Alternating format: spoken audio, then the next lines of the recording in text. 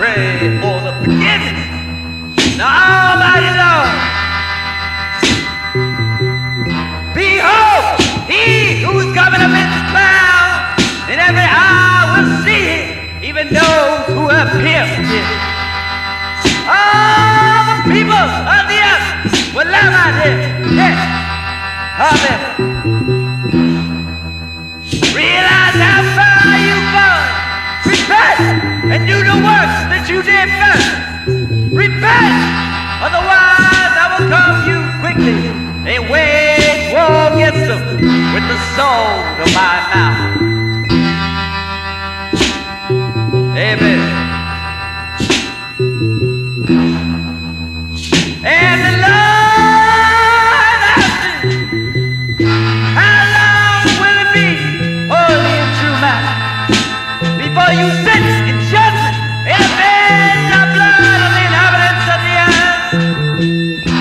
I ask you, how long shall we endure the anticipation of salvation from His almighty proclamation of justification?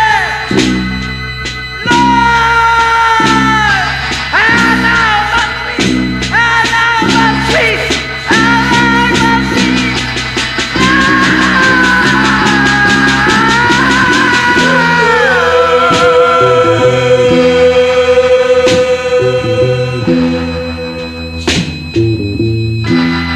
Yes, when they have finished their testimony and the beast that comes up from the abyss, he will cry in a mighty voice, fallen, fallen is Babylon the Great. She has become a haunt for demons. She is a cage for every unclean spirit, and a cage for every unclean bird.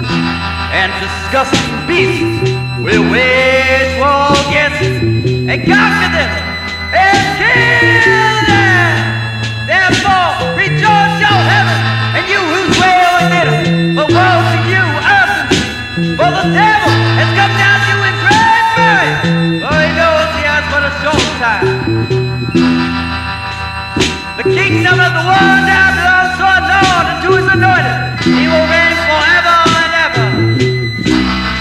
They said down to the children, deep is the responsibility of your actions. That your fortunes were the great ones in the world. All nations were led astray by your magic potion. And they said to the Lord, Lord, Lord, Lord.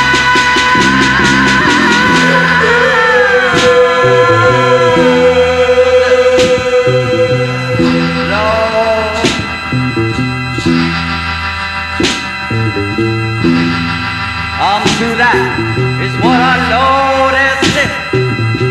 It is for this we are obligated to do His almighty bidding.